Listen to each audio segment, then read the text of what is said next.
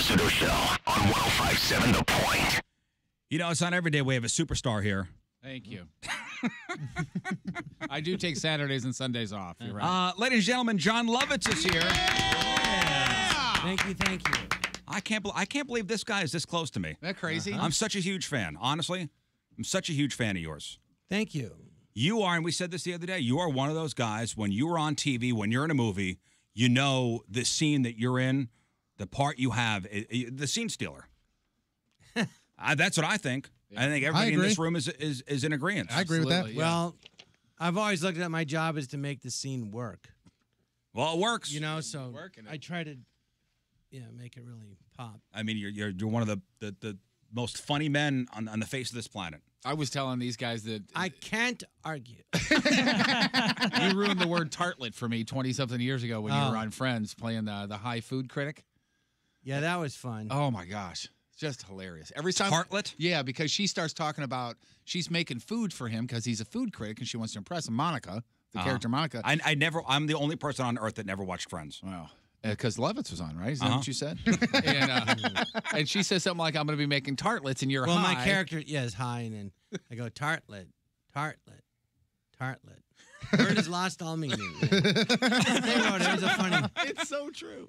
I mean, obviously, Saturday Night Live, movies, A League of Their Own. I know that guy right there. That's his favorite movie. Oh, I'm a massive fan. A League of Their Massive Own. fan. Thank I was you. a fan of The Critic. Your cartoon. Huge fan of that. Yeah, Al Jean and Mike Reese wrote that. They were running The Simpsons, and Al Jean is still the head writer of The Simpsons. And I still do that. I just did 2 this year, and they're entering their 30th year. For The Simpsons? Simpsons, That's yeah. crazy. Wow. That's crazy. Unreal. I mean, you are a guy that has had steady work since when? Since the dawn of humanity. Well, I think I'm not sure, but I believe it was July 15th, 1985. Not that I remember. That's a good guess. And is that when you were hired on SNL? No, I got a movie and a sitcom the same day. Wow. But I finally got an agent. But before that, it was a week before I turned 28. I'd only had one job for 2 weeks after college. It What was did you tough. do? What was that job? The acting. It was a cable show called The Paper Chase. The second year, it was based on the movie The Paper Chase. No, I'm talking. What's the job was you on had Showtime. before show business? Oh, a lot of them. You mean to make money? Yeah. To support my. Oh, I worked. I was an orderly at a hospital. My dad was a doctor, and I got a job there. Uh-huh. But I was an orderly. I worked at a Xerox store when I lived in New York for 6 months. I worked at a clothing store for 3 years. I worked at a messenger for a couple of years. I mean, Did you work I at a wasn't making any Renaissance money. fair? I read somewhere. when I went to New York, I did. Yeah, that was the first time I got paid to act. It was really fun because it was everybody was really young in their 20s, and you go and you're in the Sterling Forest in Tuxedo, New York. It was beautiful in the woods. Uh-huh. And we'd stay there in the weekends, and everybody was like hooking up with everybody. And What was It your was character? Did you play a character? yeah, they said create a character, so they go whatever you want, and you'll improvise in that character all day. So I was the town prankster, and Uh-huh.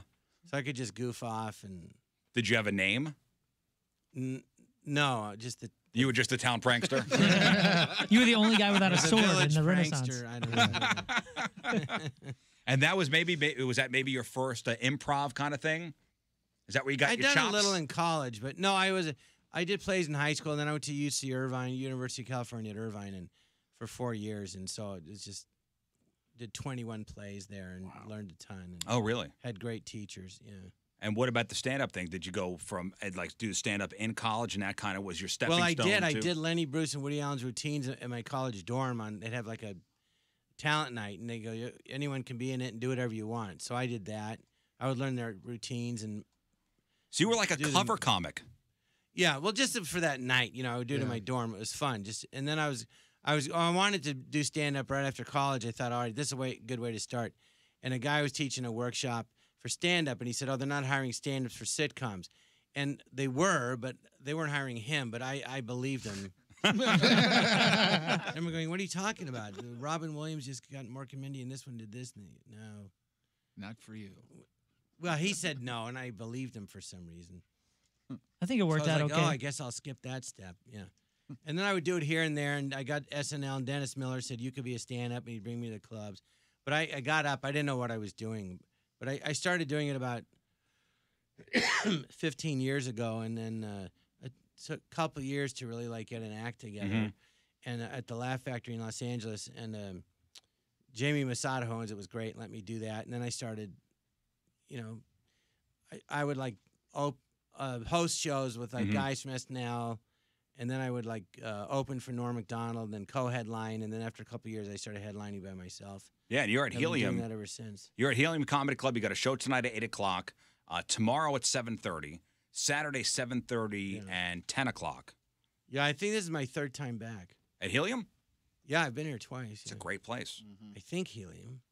They have a lot of clubs. Yeah, Helium. It starts running together. No, it could have been a different club. I don't know. I think Yeah, it was Helium. It's my third time in St. Louis anyway. Yeah, it was that was actually San Helium, Luis they have Obispo. clubs. They have in Yeah. Philadelphia, Portland. They have them all over. So they're really great clubs. Yeah, the Helium here in St. Louis is pretty new, maybe a year or two old. Real nice. Yeah. Oh, a year or two? Beautiful. Then, yeah, I guess I haven't been there. Yeah. It's nice. I don't know where I was. It was San Luis Obispo, I know it's California. my third time. Were you in St. just some Louis. random person's basement just doing stand-up? Kidnapped you? Might have been. I guess they went out of business. What? I mean, you're one of the most recognizable faces in show business. Generational. well, I think thank so. you. Is it just my generation, or is it is it everybody? Mine too. Oh Oh, yeah. yeah. Oh, my kids Absolutely. are freaking out that I'm meeting you today, just because of old are mostly because of A League of Their Own. Oh, 17, 10, 28. Got a bunch Really? of them. Yeah, Still? there's I Wow. could go on, but all of them are all of them are excited. Well, I still work. Yeah, I feel very lucky. I mean, but when you say that, I'm like, oh, really? Because it's like you always feel like you're just trying to get more work. Do people bother And you? It never ends. Do people bother you a lot? What's something annoying what would annoy you if somebody randomly walked I'm up not to going you? to say that. Then Why not? Everybody's going to come up and do it. Somebody asking me that question. Well, I guess the most annoying thing would be, well, now they're going to do it. I guess if some, beautiful blonde girl in her 20s came up to me and said, well, you want to come home and we'll just go nuts and start massaging me. And, I can see where that would bother that you. could be annoying. No, do people come up to you and want you to do a character, or hey, say this, say that, come on, monkey, say this? Sometimes, yeah. Yeah, and I'll say I'm not a monkey. They go right back to eating your salad, right? But it's flattering, The only thing I don't like is when they're drunk. Oh yeah, and listen, comedy Then clubs. That gets annoying. What would they ask you to do? Like, what's the one thing that people come up and say, hey, Jon Lovitz, do this? They don't really do that. They just say something that they can have a picture. And Do you mind? I mean, is it? no, I don't mind. No, because it's I don't take it for granted. I feel grateful that I'm working still. I've never taken it for granted. Mm-hmm. And I grew up in the Valley in Los Angeles, in suburb of Tarzana. So I said, they go, you don't have a fat head. I go, well, it's hard to get a fat head when you're from the land of the apes, because Edgar Rice Burroughs had a farm there. He wrote Tarzan, and that's why it's called Tarzana. So it's just, I don't know. I never bought into the whole. Well, it's part Well, of it. I don't know what's the point of you work really hard and you succeed and then you're arrogant. It doesn't make sense to me. I think it was watching It's a lot comedians of in work, cars getting coffee with Jerry Seinfeld's show, and he was talking to Zach Galifianakis, and Zach Galifianakis asked Jerry Seinfeld, "Hey, do you care if people come up to you and just take a picture randomly?" He goes, "No, I don't care." He goes, "This is what I signed up for." Yeah, because Zach was kind of against it a little bit, wasn't he? I think that's what their pushback. Yeah, like he against does. each other Yeah, was. maybe it's a newer generation gets annoyed with, I'm taking my. I don't think picture they're again," or- annoyed. It's just you're like you're with your family or you're with a friend and you're talking and then people, you'll be in a restaurant and then in a booth, whatever, and they'll just sit down next to you and they're drunk and they're it's like it's not pleasant. Yeah, but you usually take a picture and they go away, right?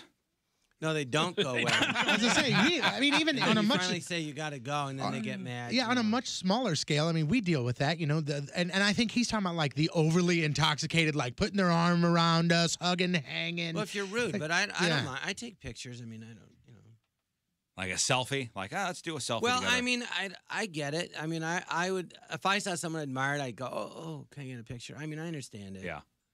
Now it's about pictures. It's flattering, I don't look at it as like it's not insulting. They're excited to see you. It's not a big deal. Who would you see that you'd want to get a selfie with? Who? Yeah. off the top of my head, Willie Mays. But I got to meet him. He was my idol growing up. Oh, yeah? So I have a picture with him. That's pretty cool.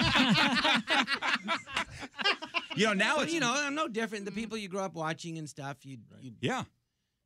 Now it's pictures, not autographs. Oh, yeah. Now kids don't want... When was the last time a kid came up and asked for an autograph? Now it's a selfie. Right. Selfies are the new autographs. That's their autograph. You show I it don't off. know. They do, but I don't know. It happens. I'm like literally trying to remember. Some guy came up to me at the airport with his kids, and can we get pictures of my kids? And I'm like, who is he? Kids, I don't know who they are. Well, I'm glad you're here on a Thursday, because Thursdays we do something called the Craigslist Freak of the Week. Now, what we do is we scour worldwide, the worldwide Craigslist personal sections. We go to different countries, and we scour the personals, the misconnections, the rants and raves. Gigs even sometimes. Yeah. So we find our favorite freaky ads. Mr. John Patrico over here reads them, and our listeners vote for their favorite freak of the week. And we have a year-end tournament where we get all the freaks together, and we have one freak of the year. And do you notify that person that they won? No, they're probably in jail. Not a chance. I think these people want to remain anonymous, but Or you call the guy up going, you won Freak of the Year, and he's in German. He's like, "Unsere Auswahl." we actually have a plaque hanging in our office with the names of the freaks on them. So we ask our listeners to go into our chat room at 1057thepoint.com/Riz. Did you ever find one of the ads and then it was you? I'm looking at Well, this. a lot of There's times about we a few suspect people one of here. our Couple guys. of mine, yeah. But, So John's going to read the ads. You guys out listening are going to vote for your favorite freak using our Twitter handle at RIZZ Show. John who? Not me. No. The other John. Yes, John. That John right there. He's going to read the ads. Now, you are going to sit and listen and comment. Fine. This is fun, John. You're going to love this. You're going to love this. And you're going to look maybe at people differently. Because I say these people could be your friends, your neighbors, the kindly gentleman Not if they're from Germany. that brings your mail. you don't have a house in Germany? 9. I mean, these could be your kids' preschool teachers. I don't know. I don't know. These people are anonymous, but they're out there. They live amongst us. Yes, they do. So, ladies and gentlemen, we present you with the Craigslist Freak of the Week. Jon Lovitz is here. John Patrico is going to start reading the ads. So, John, feel free to comment whenever you want. And, John, you ready? Oh, let's do it. Here we go. Craigslist Freak of the Week. It's ad number 1. Let's go to Germany. Marry a lesbian. Man for woman, 36-year-old, Berlin, Germany. I want to marry a lesbian. I want no sex, not even a kiss on the cheek. This is just so I can stay here legally. We'll get married, and you can have your girlfriend or whatever the hell you lesies call each other. Just clean the house for me, cook a meal once in a while, and stay to yourself. My parents will be paying for everything. We'll have the ceremony, and all I ask is that you act like you're into it. After that, I don't care. I just need you there legally. I am up for a threesome if you're looking for it. But if your lady friend is disgusting, then no thank you. As long as you're not butch, okay? You'll be rewarded for your services. Trust me. We'll need to get this done on the quick. Time is of the essence. Please respond quickly. All right, there is your first nominee. Well, that all sounds very reasonable. Sign me He's up. very honest, you know. So this is a gentleman, I guess, looking to stay in the country, needs to get an anchor. And I don't know why a lesbian, per se. You know, I don't know. I guess maybe so Because that he they doesn't don't want a have woman to to get involved with him. But I think that it's so honest that you'd have to trust the guy. He's just he couldn't be more blunt. You will be rewarded for your service. Right. Trust me. Mom's okay. paying for everything. As long as you're not butch. Yeah, Jesus. The funniest part is clean the house, cook a meal, and stay to yourself. The perfect wife. Leave me the hell alone. That is what we all want to say. No way. Well, he's 36 years old, and his parents are going to take care of everything, which is odd, too. That is, All All right, out of Berlin, man for woman, marry a lesbian. Names for this person? We've got a couple here. We've got WWE superstar Brock Lesnar. What we do is we name these people for identification purposes. I would like to name them Rizzo. Why? No, it's too close to my name. All right, sorry. How about St. Louis Rizzo? We also have Trent Lesnar. Okay. Ike Turner. Thin Leslie. I like Thin Leslie. Yeah. Or Leslie Nielsen. Ooh. Moon, what do you think? Oh, I don't know. I like Thin Leslie. All right, Thin Leslie. Lesby friends. Thin Leslie. All right. That's nominee number 1. Oh, boy. This one. I don't want to be here for this. No. This one's a bad one. All right. Here is nominee number 2, Jon Lovitz. Get ready for this one. Here is John Patrico. Craig's Freak of the Week, ad number 2. Up for a challenge. Man for anyone. 24-year-old, Tel Aviv, Israel. I used to play this game with my older brother when we were teens. He would eat something, and I'd have to guess what it was by sifting through his droppings. You gotta be kidding me. I was pretty good at it. The key is smell and texture. Wait. Since my brother has been in the Army, we haven't played in a while. And I'm jonesing to play. I think this is a I know cat. it sounds weird, but trust me, it's a blast. You go first. Before you come over, write down everything you ate over the last 24 hours. Be specific. Go into the bathroom, make toilet, call me in, and I'll get to work. We can make money bets. If you ate 10 different things, I'll bet I can guess 5 of them. Then it's my turn. I'll make a toilet, and you get to work. I'll provide the gloves. I have the ones that go all the way to the elbows. Hit me up if interested. All right. Not hitting you up. Who's interested ever? I think this is a dog that can type. This is not a person. It's either a cat or a dog. Oh, my gosh. Oh. Well, listen, he's got the gloves that go up to the elbows. Right. I mean, So, he's, You don't think this is a guy that's just trolling? joking and saying, "Let's see who answers"? Don't know. I think you wrote this. I think it's No. I'm giving the name Rizzo again. That's my name. Rizzo again. Yeah. Rizzo again. Junior. All right, so this is from Tel Aviv. I think anybody's up for a challenge, right? why not? Oh, sorry, Riz Stein again. The key is smell and texture. That's the key. Stein. And I guess this guy used to do this with his brother, who's now in the Army, and just wants to do it again. I think we figured out why his brother's in the Army. Get the hell away from this guy. It's You make a toilet and then call me in. It and I sounds like something Chris Farley would do. Besides Rizzo, too, any names for... There's a couple. There's 2 really good ones here. Scatman is a good one. Okay. Oh, Also, boy. you know the Doobie Brothers? The Duty Brothers? The Doody Brothers. pretty good. I think I like that's that the one we one, need to yeah. go with there. St. Louis connection.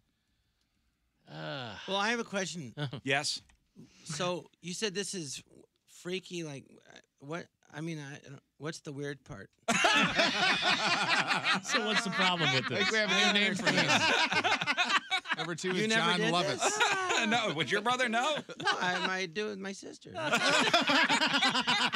Seems totally normal to me. Oh, where's the freak stuff come in? Yeah. Huh? Fun with poop. Oh. I saw that one. I was going to die. You're so conservative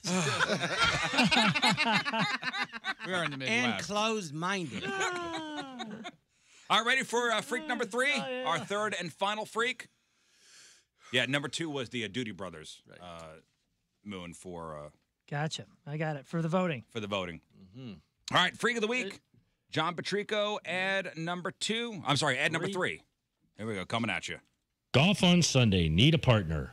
Man for caddy. 50-year-old, Alberta, Canada. Hey, guys.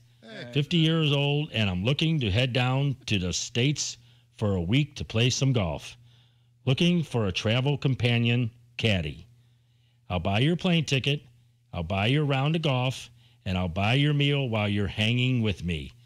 All you have to do is give me some sound golf advice and then join me at the 19th hole. Oh, boy. Get it? After golf, we will head back to our motel and see where things take us. I am shaved, 8 strong inches, and jacked. You must be on the smaller side below the waist and also shaven. I hate hair in my mouth. Oh, my God. But I do want you to be able to take some abuse. I won't be holding anything back.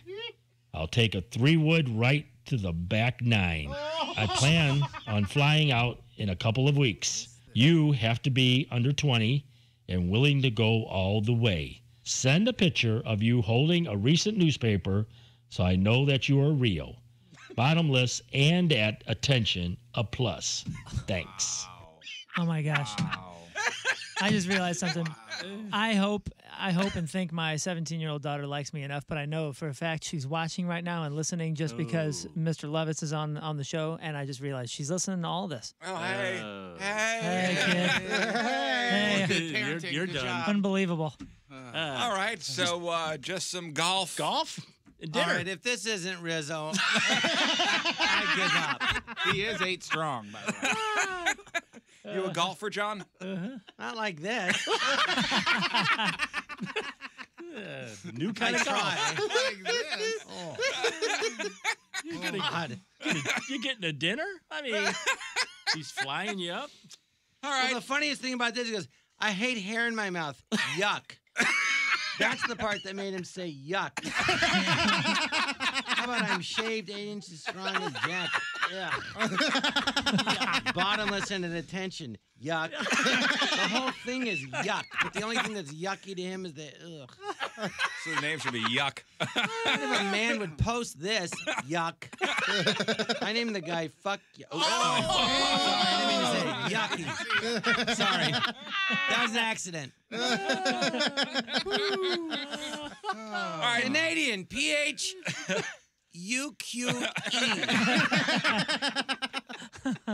All right, let's get a name for Yeah. Oh, yeah, get a name. golf on Sunday. Need a partner. apologize. That's all good. That's why I got that dump button. Dude, Yeah. somebody texted this over. It's great. Phil Tickleson. Phil Tickleson. Oh, that's so good. That's one of the best. All right. Well, there you go. How about There are your.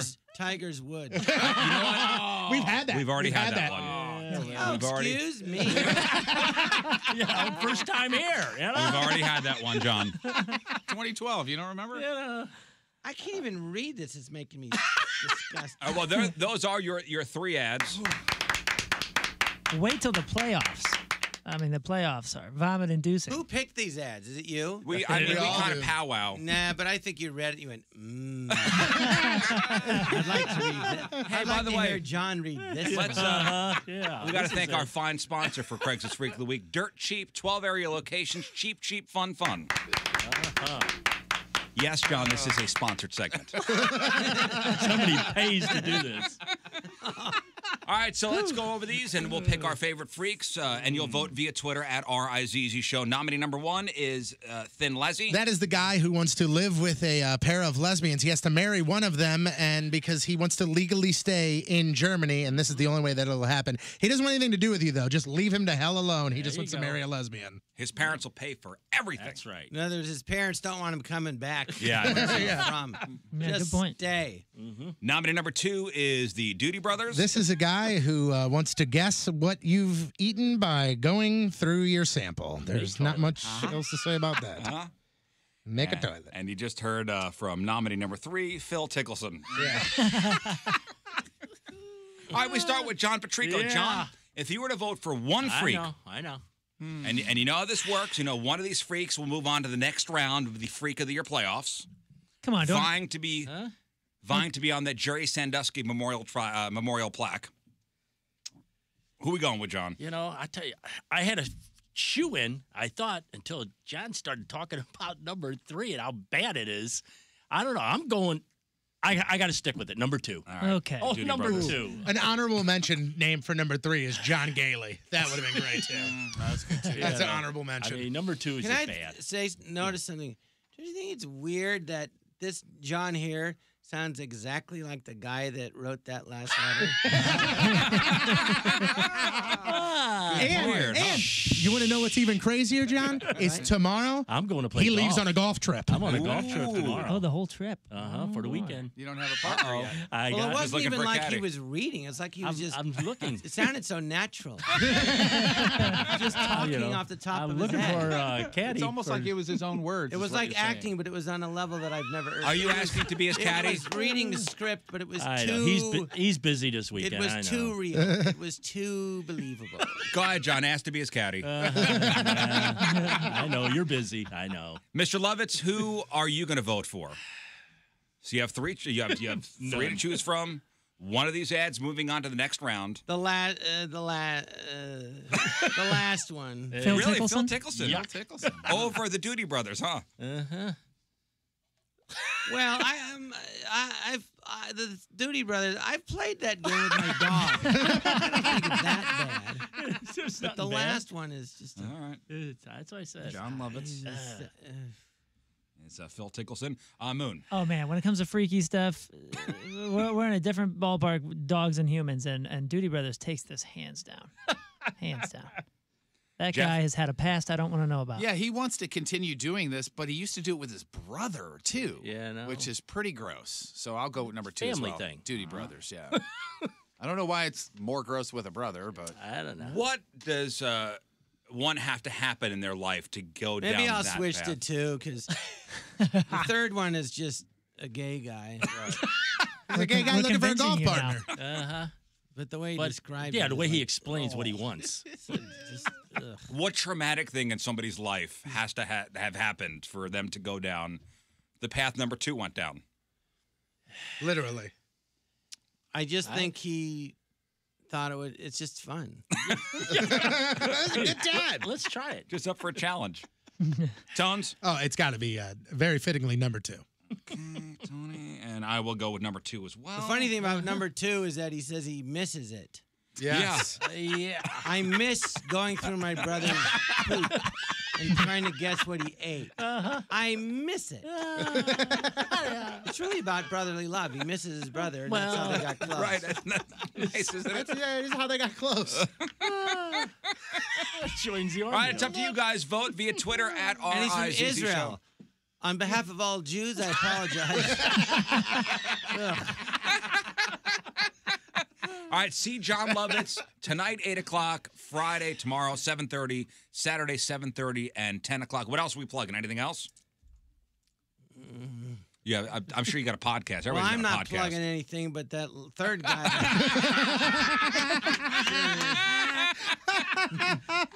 Any TV shows? Any I'm on a game blogs? show. It's called Funny You Should Ask. It's like Hollywood Squares kind of, but it's 6 comics and it's just a silly. We just tell jokes all the time. That's in syndication. Oh, that's great. But they got really good comedians on there. I'm on there all the time. Louis Anderson and What's it called again? Funny You Should Ask. I'm going to write that down, and I'm going to watch that. Funny you should ask. All right. It's just jokes. It's like really. It's just jokes? just jokes. It's a game show, but it's really more just about telling jokes. There's about every show there's like 18 or no. 21 jokes every show. Well, you're the guy to do it. Yep. And it's an honor to have you in the studio, and I Yeah, it appreciate truly you even is. stopping by. And I'm honored to be in your new studio. how nice is this, huh? We got a window and everything. Yeah, Yep. real nice. It's a beautiful studio. Thank you. State of That's the it. art. Thank you. We've been here Or as the last guy would say, state of the fart. three weeks and change, and it's not sullied yet, but we're getting there. We'll get there. We'll invite that number 2 guy to come in here. No, he's Sully uninvited. it up.